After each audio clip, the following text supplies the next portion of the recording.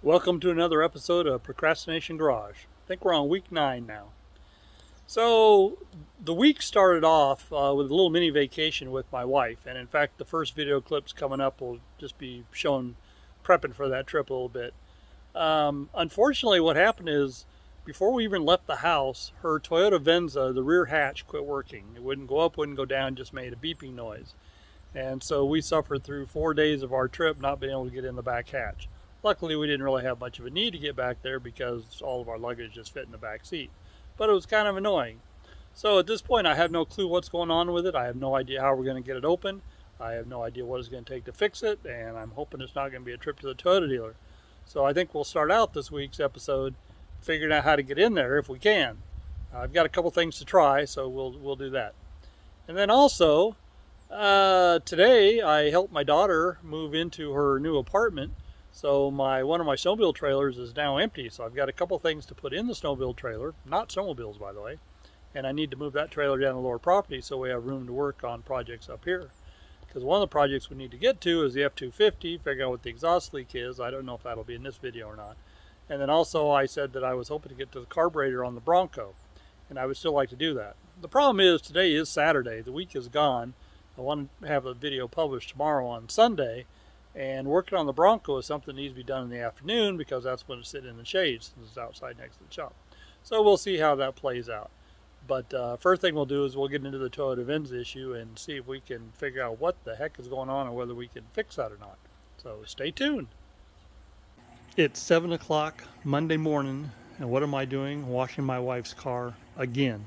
The car I said I don't wash, that I let her take through the car wash. I'm washing it again.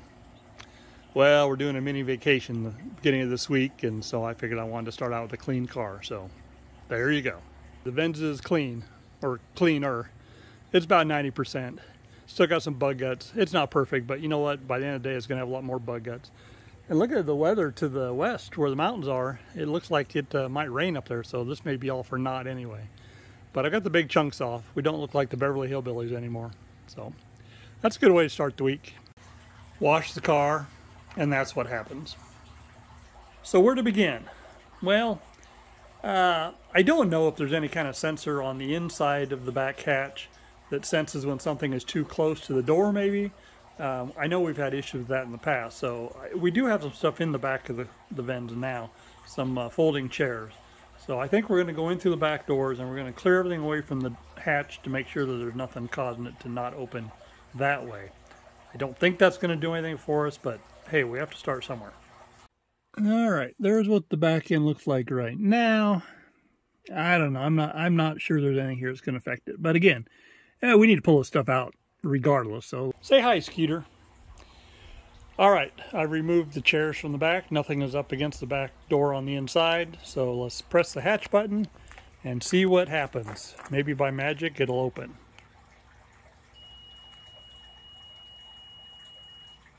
No, but it makes a beeping noise. But it's been making the beeping noise. Now, some will say, well, hey, there's a little switch up in the front. You got to press the little switch. Sometimes it gets pressed and then things don't work. I'm aware of the switch. I found it. It's right there. I think that's in the right position there. But hey, we'll put it in the other position and see what that does for us. Press the button again.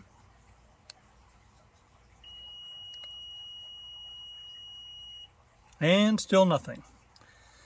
Okay, so quickly I'm going to read the owner's manual and see if that does anything for us. Here we are, Sunday morning. Life got in the way last night. Actually, Chinese dinner did. Had to go get it. So Sunday morning, 8 o'clock, just Bailey and I out here. All right, I think the first thing we're going to do is go in through the back of the Venza and flip the 2 levers that I saw. Hopefully that'll release a hatch and let me get it open.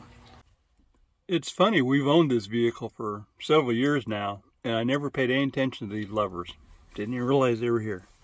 So let's see what happens.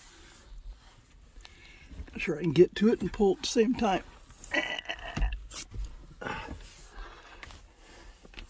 Maybe this one over here.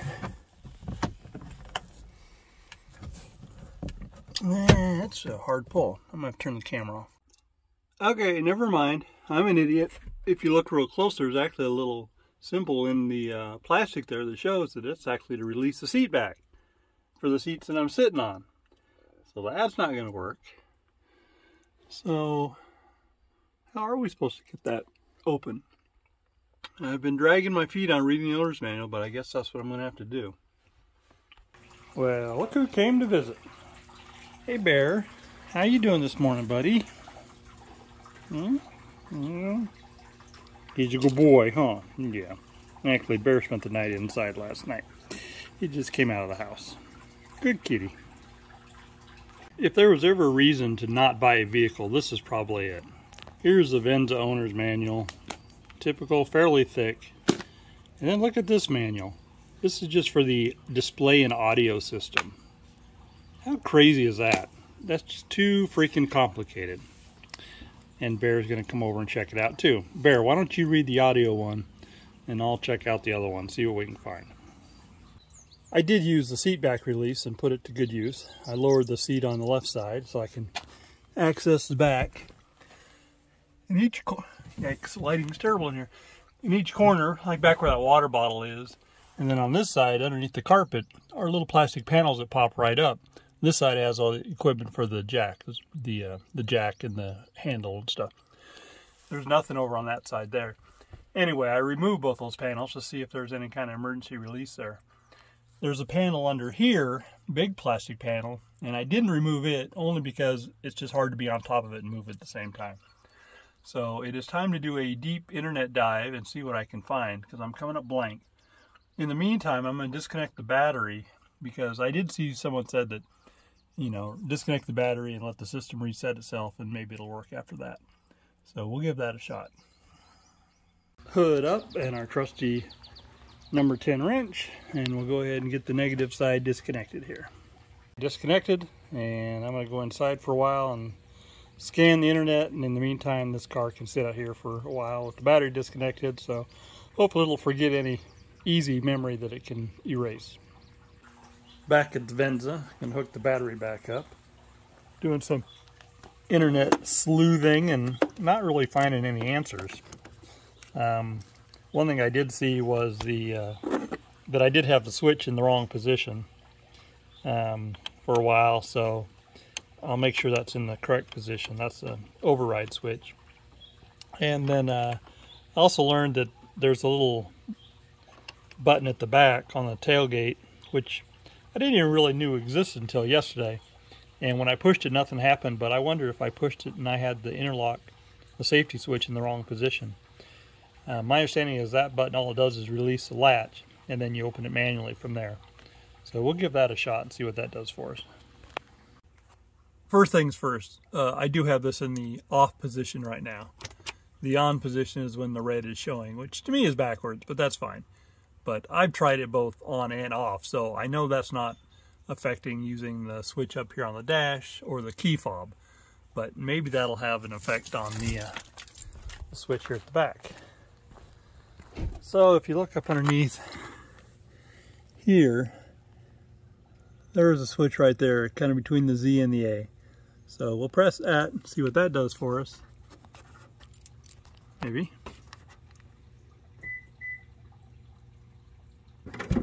Aha!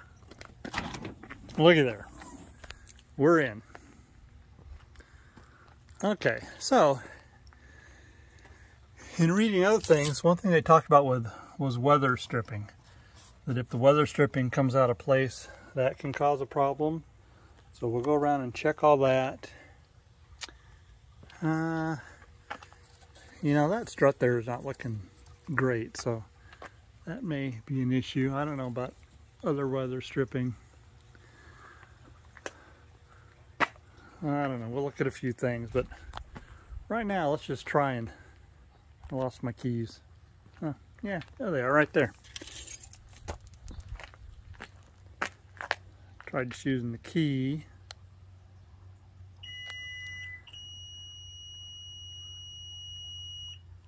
Okay. Let's try closing it manually. Yeah, I hear the lock mechanism.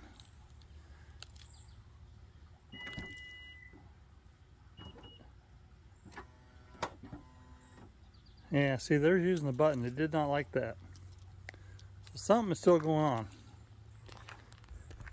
What do you think, Bear? All right, let's see if we can do the button again. Yep, there's a lock button.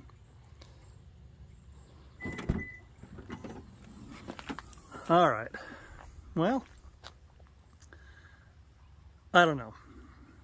If we can get in and out using that button, I don't care if the power lift gate works. Power lift gate to me is more trouble than it's worth. That's just something else to go wrong. There's a whole mechanism down there, but the issue seems to be at the lock level. So I don't know.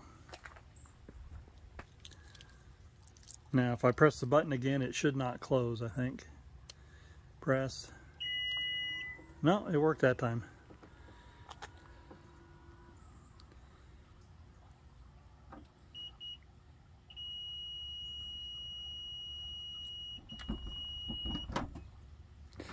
Yeah, there's a bad spot right in there, isn't there?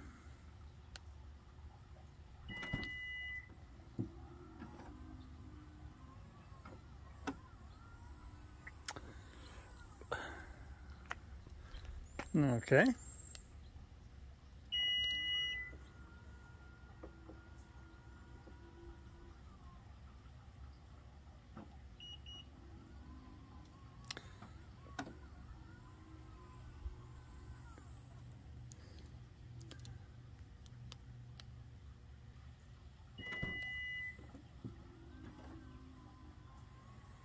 So the question is, how many times am I going to make you guys watch this open and close, or not open and close? You know, I need to have a video that's 10 to 15 minutes long or longer, so I guess this is a good way of wasting time. All right, we're going to call this problem fixed for now. There's something a little wonky going on here, but I'm not paying Toyota prices for parts, so as long as we can get in and out of here, it's good to go. So let's move on to something else.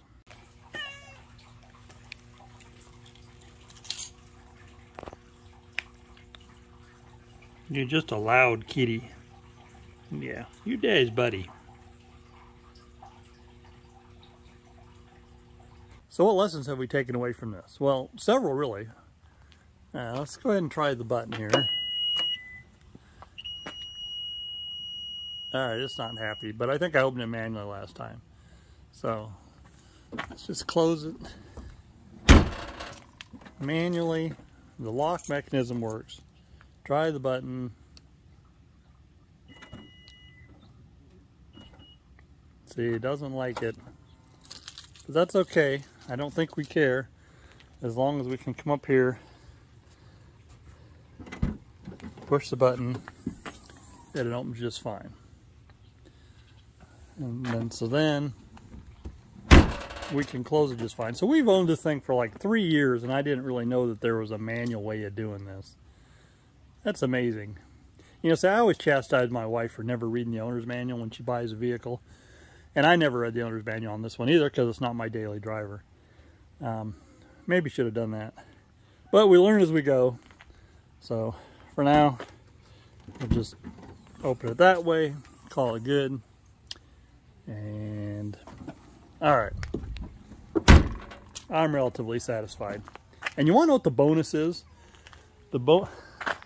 Bears me out.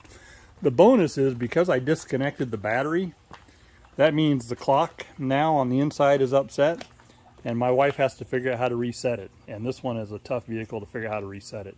So it gives a challenge to my wife. And anytime you can challenge your wife, that's always a good thing. So let's move on. Since we're kind of half-assing projects this morning, let's take a look at the Bronco and see what we can figure out with it. I see the battery charger's plugged in, so hopefully it's got a charged battery. I need to move the lawnmower crap away from the front and this piece of wood. And we'll see if we can get it to fire up, and I'll show you guys what's going on with it.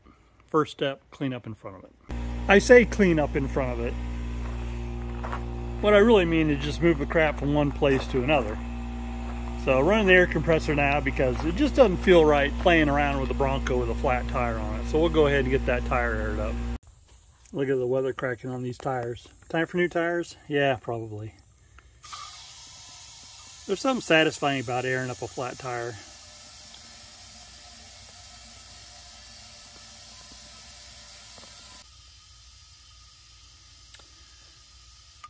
Yeah, there's 25 pounds in it. That's good enough, especially since it's probably not going anywhere for a while anyway. Okay, let's hit the key and see what happens. The fuel's a long way from the carburetor, so even if it turns over, it'll take a while.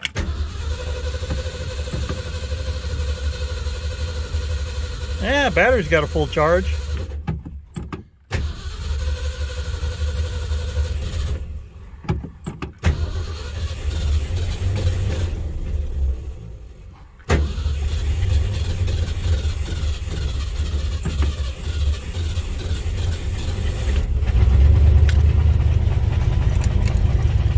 She's running. A little rough.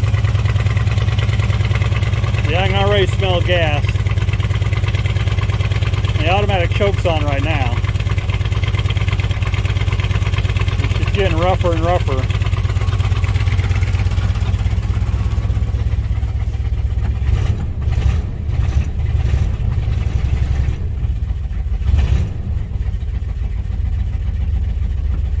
Yeah, see, already the choke is kicked off.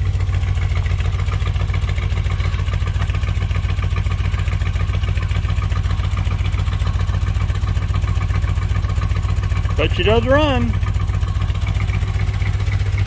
Man, it's rich though. I can really smell the gas. Let's see, it won't take any gas. Not well.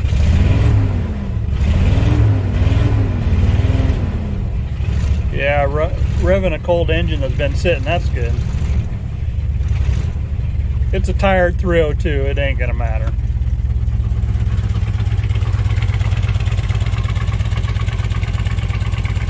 Alright, I'll let it run for a minute and I'll bring you guys back. I thought the choke had kicked off, but the choke is still on. RPMs are way too high. It'll kick down here in a little bit, or I'll kick it down. The engine's warmed up, she's finally idled all the way down. You can see some black smoke coming out. She's actually running better than she has the last couple times I started up, which has probably been 6 months since the last time I fired up. But running way rich. See, I'm thinking there's a float problem, but I also know that there's some mixture screws that can be adjusted. I should probably look up what the settings are and maybe play with those a little bit. But next step is we need to get under the hood. And certainly the idle's a little too low. It's down about 400 RPM right now, and I'd be much happier around 700 RPM. I'm not sure how well my gas gauge is working, but it's reading down around empty. So I'm going to put some of my $7, $8, $10 a gallon ethanol-free high test in here, because that's what I have on hand. And honestly, as much as the thing sits, I wouldn't run anything but the ethanol-free. So let me get a couple gallons in here and see if that, well, it's not going to do anything, but at least it'll keep it running while we're working on it. Let's see if that affects the gauge at all. Oh yeah, look at that. She comes right up. All right, nice. You can see it's a shiny new carburetor, but it's a shiny new Chinese knockoff model, and you know, there's probably problem number one. But the problem is, I don't want to spend a lot of money on a carburetor. I mean, we're $400 to replace the carburetor on this for a good one. And eventually I want to put fuel injection on it. So I hate spending that kind of money and then turn around and spending a bunch more money on fuel injection. So I'm trying to get one of these cheap Chinese carburetors to work. So I'm going to pull the air cleaner off, and then we'll go from there. The idle mixture screws on this thing are supposed to be at 1.5 turns when you first start tuning it. And I'll be the first to say, I am no expert on tuning. I have no clue what I'm doing. I'm just trying to get the thing to run halfway decent. And not flood out. So I'm going to set these, there's one here, and then on the other, just around the other side of the carb, there's another one. I'm going to set them both back to 1.5, and we'll see what that does for us. Now, you're supposed to do this after the engine's warmed up, which means you're on the idle circuit and not on the choke, and then also when you have the idle set right. Well, I'm idling real low right now, but I'm not sure if the idle is low because of the screws, because the float's sticking, or I just don't have the idle adjusted right. So I'm just kind of grasping at straws here. Again, I'm an idiot. I don't have a clue what I'm doing. Both of the adjustment screws are set back to 1.5, so let's see what happens.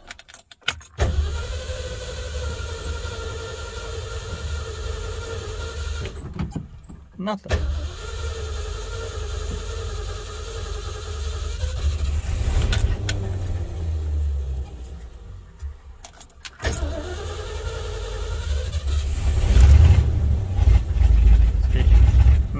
She's running really rich.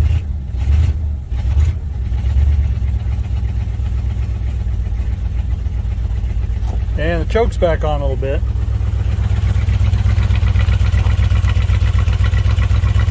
Yeah, you can see it there.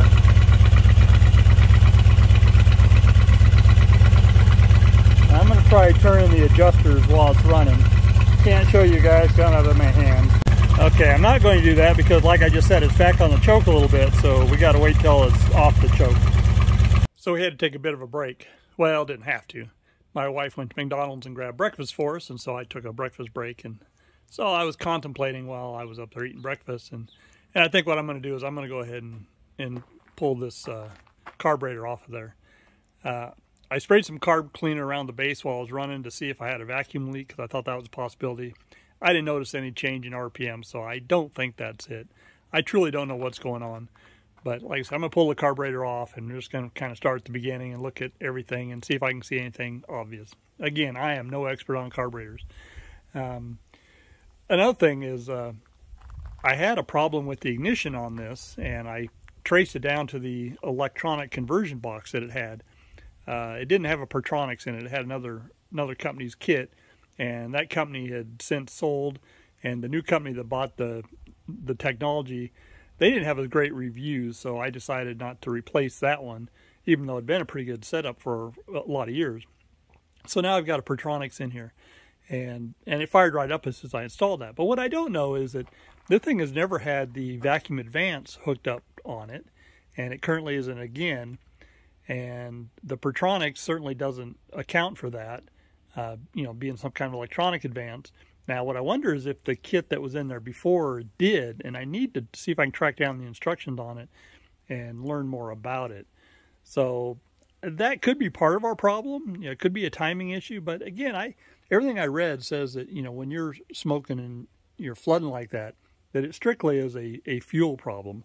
So I would like to kind of at least figure that out, or make sure that it is not that. So like I said, I'm going to pull the carburetor and we'll take a look at it. Old Broncos are notorious for not having any room under the hood, so you can see this offset air cleaner thing. So in order to get it off, you've got this nut here to remove, and then you've got the wing nut up on top, and obviously the wing nut is the easy one since it just unscrews. And then we need a wrench, I think a 1/2 inch for that one. Okay, I was wrong. 7/16. No biggie. Yay, there she is, all purty. Now, let's see if we can get that off. We've got a throttle return spring that needs to come off. Yikes. Yeah, she's off all right, all the way off. Maybe we should reconnect it down.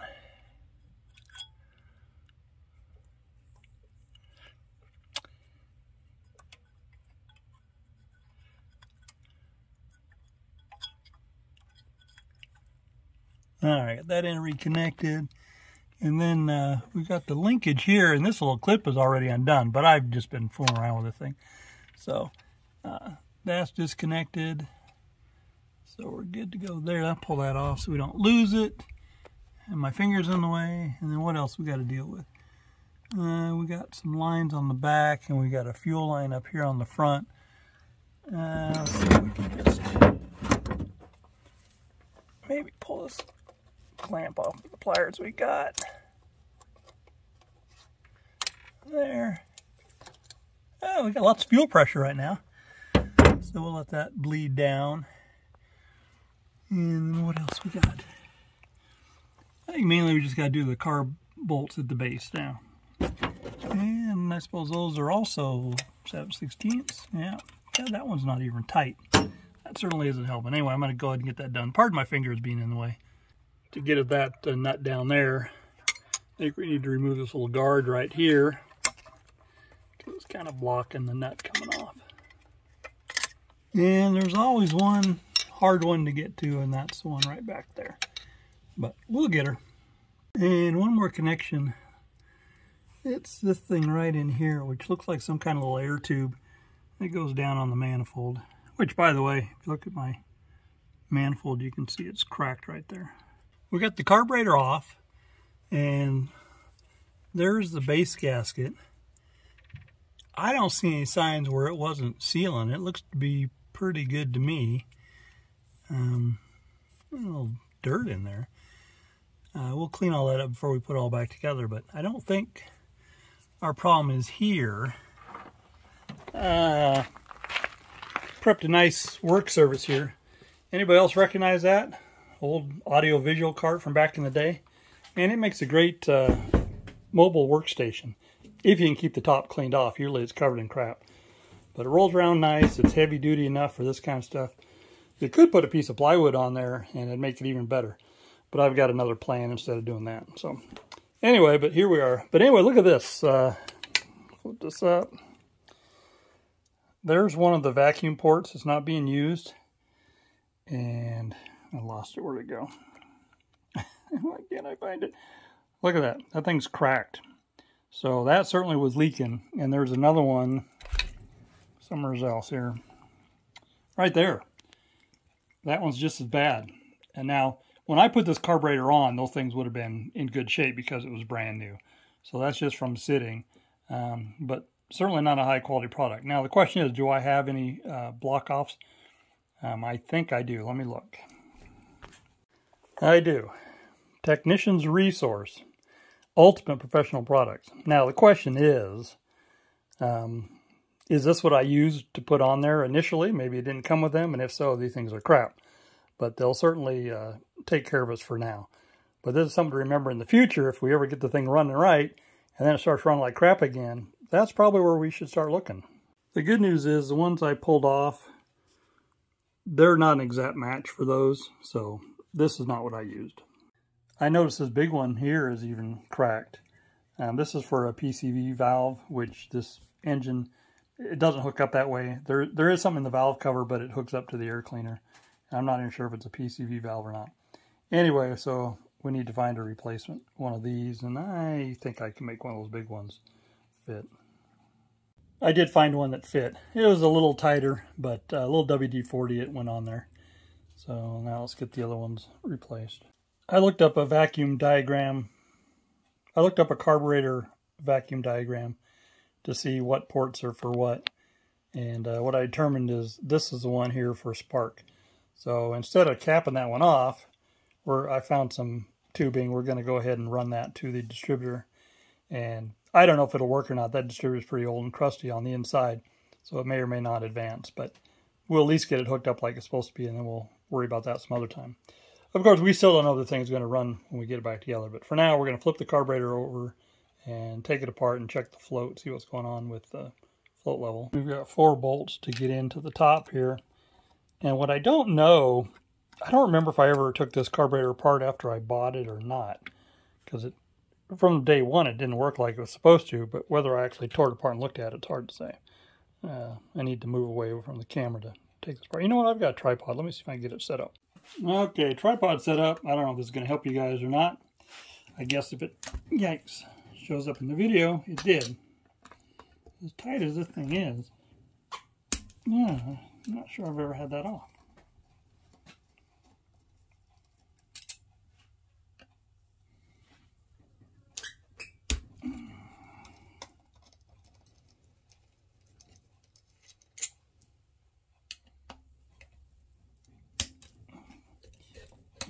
Number 4.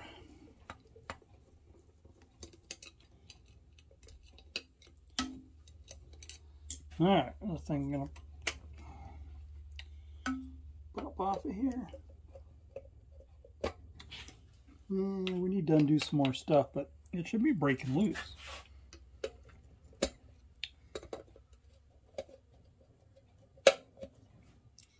Think.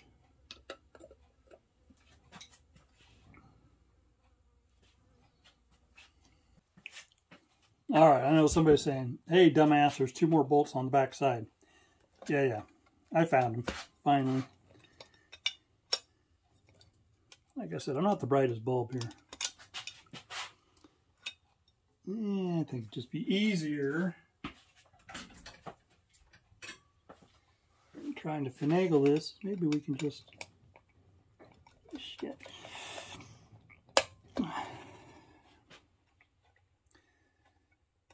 Still got a little lever hooked up over here. It goes down to the choke, but instead of trying to figure out how to unhook it, I think we'll just undo the bracket. And then it'll be real nice and easy to get this off of there. We remember which way it went on there. Tell you what, why don't we pull this off?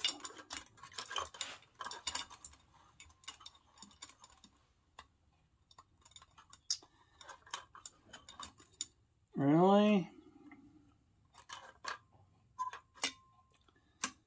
There we go. And then put this back on somehow. We'll figure it out later. It's not a big deal.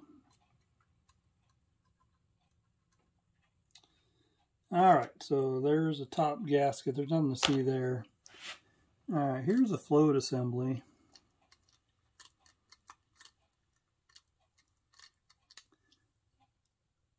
I don't know. I'm going to take it apart. We'll see what it looks like.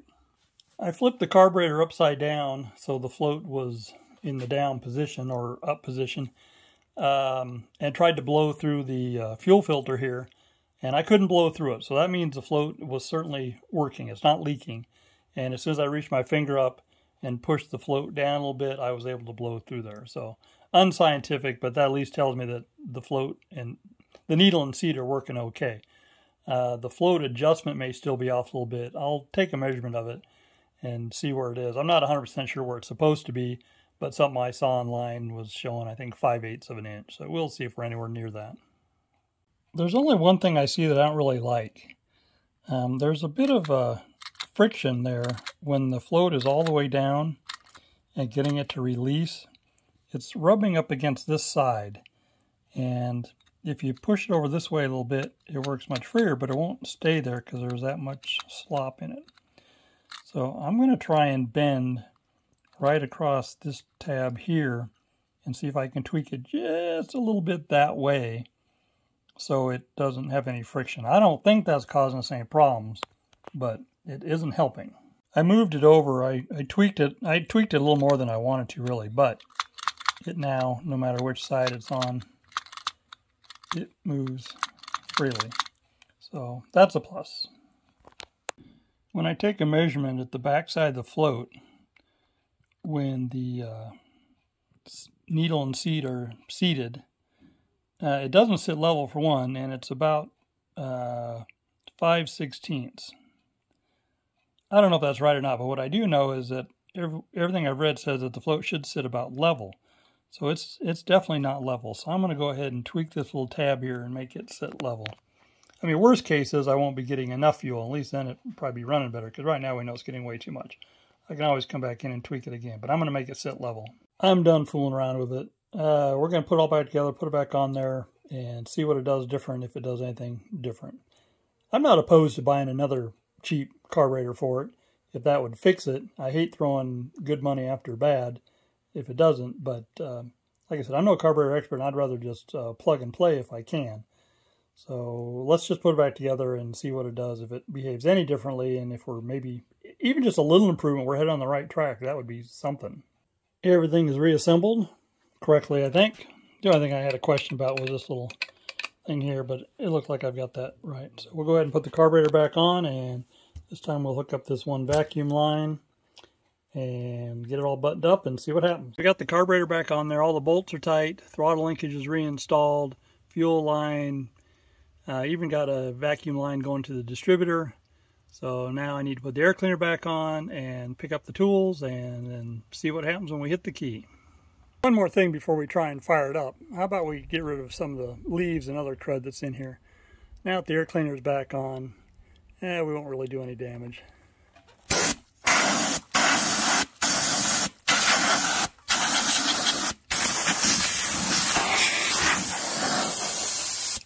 I'll go ahead and finish this up. All right, let's try her again, see what happens.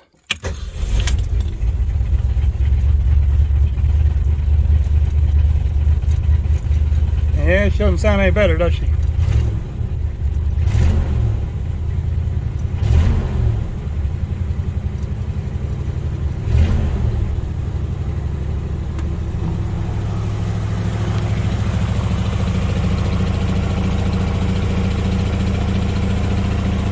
let it warm up and see what happens. She's warmed up, she's idled down, she's sitting about 450 RPM. It's a little on the low side, but I don't mind that so much. The high idle, when the choke was on, was way too high. That's a whole other adjustment. I'm not sure how to do it, but I was doing some reading on it. But right now I'm going to play with the idle mixture screws on the front of the carburetor and see if I can, I don't know what they'll do, but see if it makes it run any better. I mean, this is not ideal. This is not really drivable, but it is better than it was last time I had it running. I mean, it was to the point where I couldn't even drive down the road. It was so rich and couldn't hardly keep it running. So let's see. One thing I should probably verify is that the choke is all the way off. If the butterfly is all the way open. So I'm going to have to pull the air cleaner loose to do that. So I'm going to get my tools and we'll do it while the engine's running. Butterfly is completely open. That's good. So we know the choke is all the way off. So we still don't know why we're not running as well as we should. We're probably going to move away from this project for now.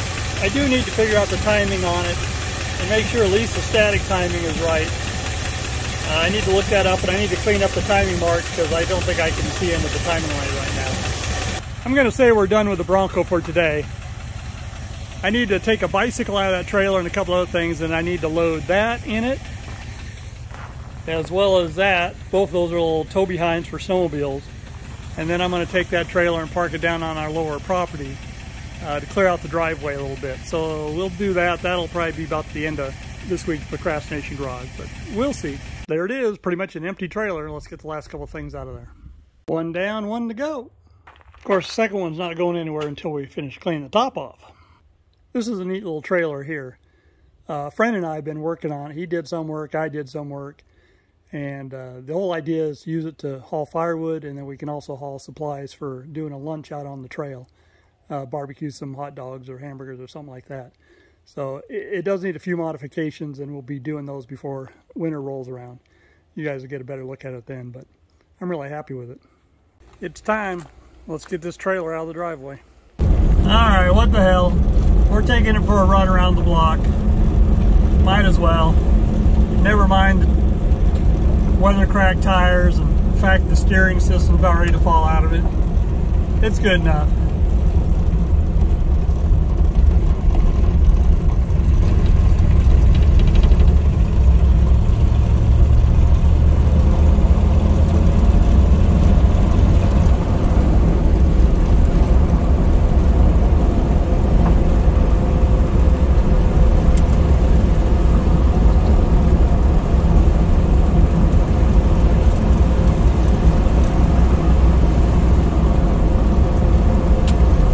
Did I mention it ain't got very good brakes either? No biggie. We'll try not to kill anybody. Alright, we're about halfway around the block and she's running like crap again, so basically we haven't accomplished anything today. But that's alright, I guess. I mean, at least we got it running, and we did get out of the driveway for a few minutes. That's a plus. And back home again. One thing though, it is idling now. Last time I drove it, once it warmed up, it wouldn't idle at all. So I guess we're going to call it a partial win. I don't know. It's frustrating. This is a wrap on Procrastination Garage. Remember the goal of Procrastination Garage. Not only is it to provide a little bit of content for you guys, it's to help keep me motivated and force me to do something every week because I feel I'm accountable to YouTube. So that's what we're doing here. I hope you enjoyed the episode, and I hope you found something useful in it. If nothing else, that I'm a complete idiot on some things, hey, that's fine too. So what did we do? Well, my wife and I went on a little mini vacation at the beginning of the week. You guys didn't get to go, but we had a good time, and it gave me a chance to rest and relax. We washed the vehicle before we went on that vacation, and then we found out the hatch didn't work, and so that gave us something to do when I got back. Even though we didn't fix it, we at least have it working now to where we know how to get in and out of it. And then we spent a little bit of time on the Bronco. Poor unloved Bronco. We got it running, pulled the carburetor off, looked at things, didn't really find anything wrong with it. It is idling better, but it still runs like crap. It's got timing issues and it's got carburation issues, and I'm an idiot on both subjects, so I'm not sure where we go from here. We'll just have to wait and see. Anyway, hit the like button, hit the follow button, tell your friends, and check back next week. And remember, my name's Matt, and this is Procrastination Garage. Y'all have a good week.